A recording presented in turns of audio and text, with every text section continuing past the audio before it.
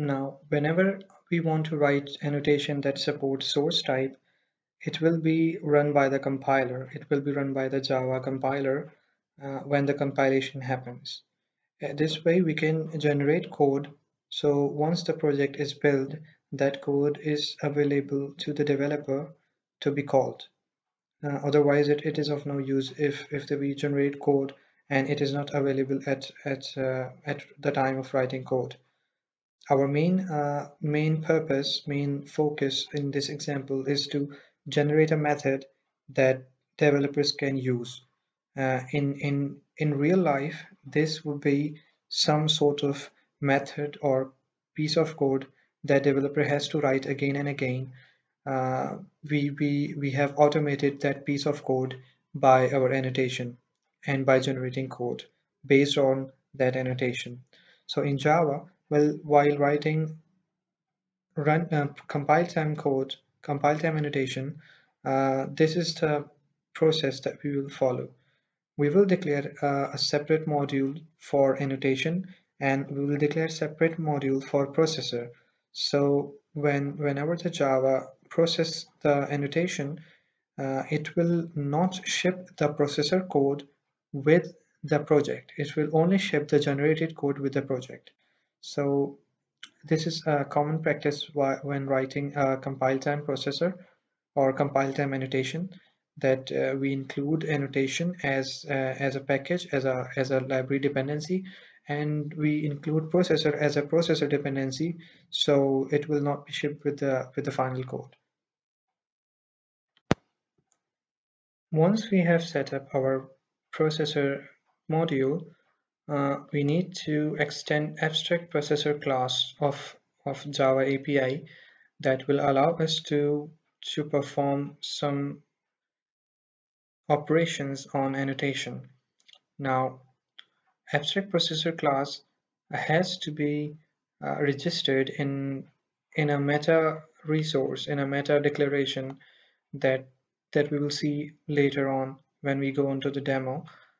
This meta declaration will tell the compiler that this class, this abstract processor, supports a specific annotation, and in our process method we will get those elements which are annotated by our compile time annotation, and we will do stuff the way we like to. So we will have to extend abstract processor class. We will have to declare it in metadata of processor module.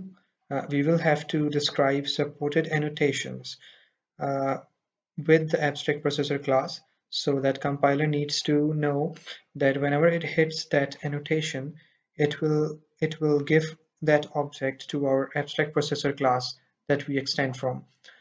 And it also needs to show, it also needs to declare supported Java versions, because by default abstract processor or processor module will point to Java 6, and that will result in error if your project is targeting a different Java version.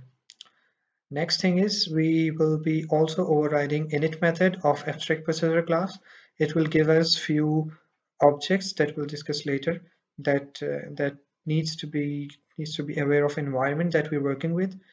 And finally, the process method, as I already said, that the real magic will happen in the process method. Since we are talking about code generation, it will be really necessary to mention Java Poet here. What Java Poet does is provide us some useful classes that will help us declare code classes. Now, how Java work is we will see in demo, but just to make sure the the, the importance of this library is that it provides us with complete specification of classes. It provides us an elegant way to describe class specifications by chaining the build by chaining like a builder method, like a builder pattern. Especially when we're writing the real code in methods, we can chain the call and call build in the end. So that's very human readable form and very easier to use when generating code, as opposed to if we were going to write code ourselves by using some text coding and and then handling the filing ourselves. So Java Poet really comes to the rescue for that. And next thing we will use is element utils.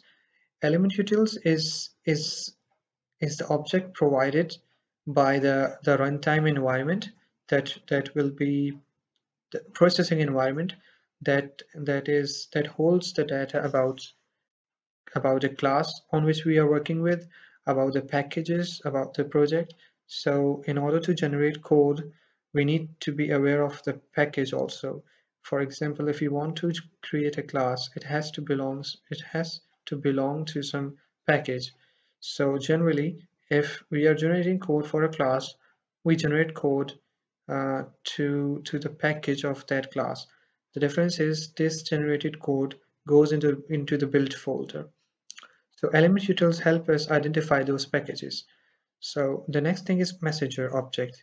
This messenger object is going to be very useful for us when we will send messages, warning, or information messages or logs to the client code or to the IDE. So whenever we want to check something and it is not going very well, we can use the messenger to send the error to the IDE. Java filer is also a Java Poet class that is also used to file that is used to file writing, and it is really elegant way to put the code into the file, and it uses the above type specification that we described in the code to write on in a file. So these three element utils, messenger and Java filer, that they're really useful things to be working with when we generate code. Next thing is type specification. So what type specification is? It is a type spec class provided by Java Poet. When we are writing classes, we start with a class specification, then we go for the methods and we use method specifications, and it goes on and on. So a type spec can be used to describe class, enum, or interface that this object will hold data for that declaration of class. Then this type specification can hold references to the method specification. In our case, we will do a very similar thing.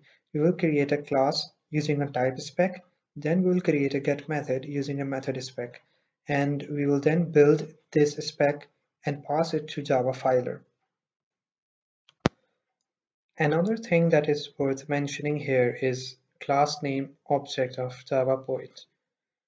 Most of the time, when we are writing annotation processors for generating code, the target project is not purely Java framework. Sometimes it's Android, sometimes it's Spring, and sometimes it's Java FX. So the pure Java classes do not recognize some framework classes that we intended to use in our generated code. So what class name object does is that there is a special way to initialize this class name object. That way, when we use class name in our generated code, in our specification of method, this class name, when written on a file, will automatically use the import statements of those classes. In that way, the classes that are not available in our processor because of their pure Java nature, those classes will be used in generated code, and import statements will also be added. And if there is an issue when the code is generated, it will generate error at build time. In our example of Android, we will use classes like bundle and classes like fragment to use in our generated code. For that purpose, the pure Java does not know what a fragment is, what an Android bundle is. So we will use class name to include those classes in our code, in our generated code. In reality, processor will never include those classes. The generated code will run and that code will import those real classes.